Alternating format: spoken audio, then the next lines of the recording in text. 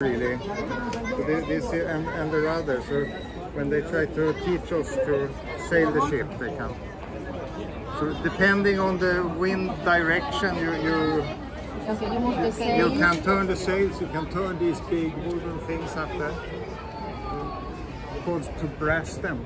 You brass the sails. You turn them to adjust to the wind, and this is kind of used in educational situations when we sailor school on board here, when they try to tell us now we're going to press that like that and that little bit more and then what do you try to do? You want to get the wind going from behind the sail, or like rather that different. If the wind is coming straight from behind, I mean we put the sails like this, but we prefer to have the wind a little from the side, because then it can hit more sails really. You get a bigger area of sails, and if the wind is coming straight from the side here, you will have to brass them even more like this. Yeah.